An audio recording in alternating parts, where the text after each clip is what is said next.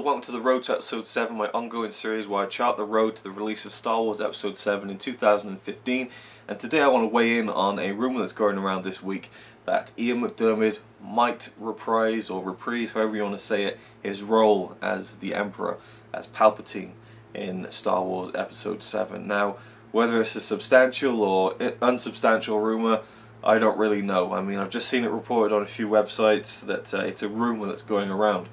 Of course, we know that, or you now know that Ian McDiarmid has said in the past that he would be very open to playing the role of the Emperor again, whether it be in another movie or in a TV series, whichever way the media kind of wants it. Not to say that he would, do it at the drop of a hat. Obviously, I'm sure he would consider it in terms of how good it is and if it's right and everything.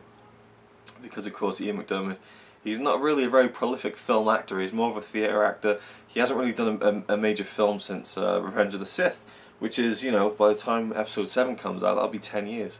So, will he come back is one question. I think he will. But two, will it even happen? And that's what I really want to talk about, because to me it's exciting, but it's also maybe a bad move.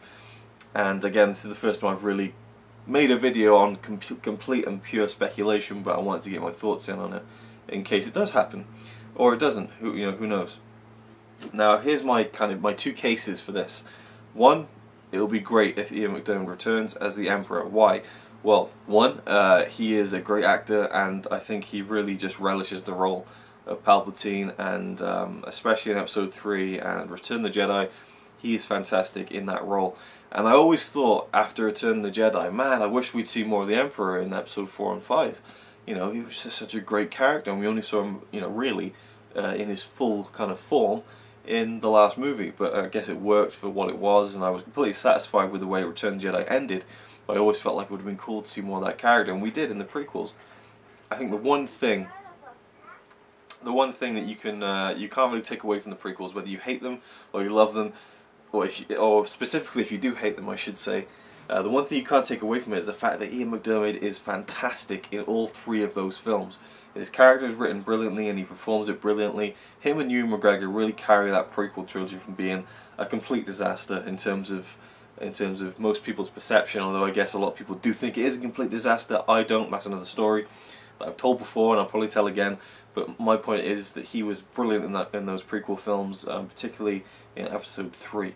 Now, to a certain degree, he hams it up a bit, but that just kind of adds to the juiciness of the role and just the fun of seeing that character on screen being so just deliciously evil. And it was great to see. So we got that. We got more of the Emperor. Do we need more?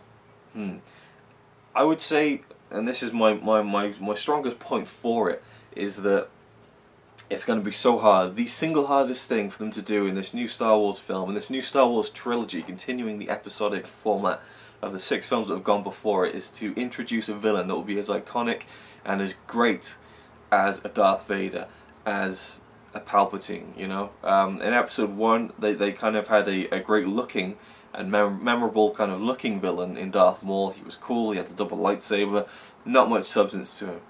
In Episode 2, we had Count Dooku, played by Christopher Lee, and that was great. There wasn't much to that character really, but Christopher Lee is always awesome, so it was cool to see. But again, it wasn't really like, oh my god, that was amazing.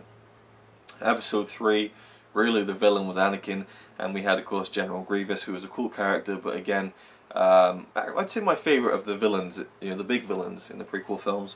But ultimately, there's not really kind of, in 20 years' time, we're not going to be saying, oh my god, General Grievous, one of the best film villains of all time.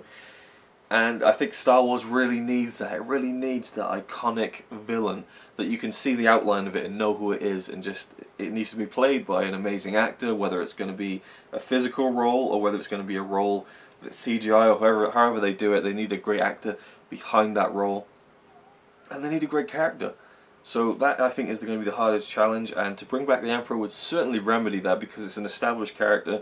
Ian McDiarmid is a fantastic actor, and it's a fantastic character itself, so it could definitely work.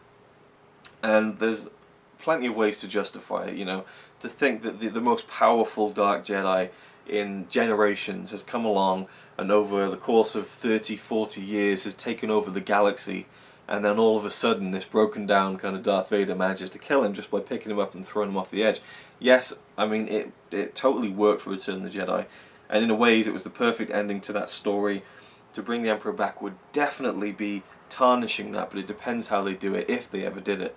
But I would say that it would definitely remedy the fact that they wouldn't have to come up with a brand new amazing villain. But against him being in the film, why I'm against it is because I think the reward of creating a new villain, creating a new iconic threat into the Star Wars universe in these films, in this new trilogy, I think the reward of getting that right would be so much better than merely bringing the Emperor back. So for me, I would love to see it happen as a fan of the characters, a fan of the actors, a fan of the series, and you know, they could easily justify it. There were the books where he was cloned. I think that was a bit of a cheat, really, but at the same time they could do that, or they could say that, you know, he prepared for this, that, you know, he didn't die when he fell down into the shaft. I don't know, there's so many different things they could do with it. It's in a universe like Star Wars, it's easy to justify something like that, but at the same time, I think honestly it would be great if they really put their heads together and came up with something really cool, but I think it's going to be so tough to do that. So yeah, that was my thoughts on Ian McDiarmid possibly returning to the Star Wars series.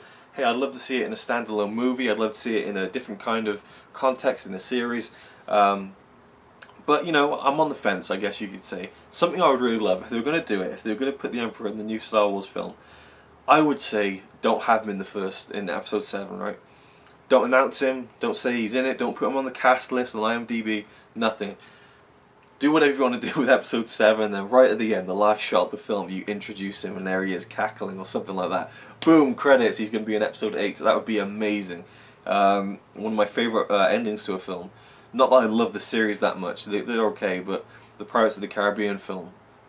In fact, I might spoil things if you haven't seen the Pirates film, but let's just say the end of Dead Man's Chest is brilliant, so something like that would be really awesome. But I honestly think they won't do it. I think that would be going too far and relying on their past too much, and I think they will see it as more of a reward for creating something new and hitting it out of the park with that in mind. They definitely need to do a lot of that, as well as respecting the past and doing all that kind of stuff. So yeah, thank you for watching, and I'll see you next time.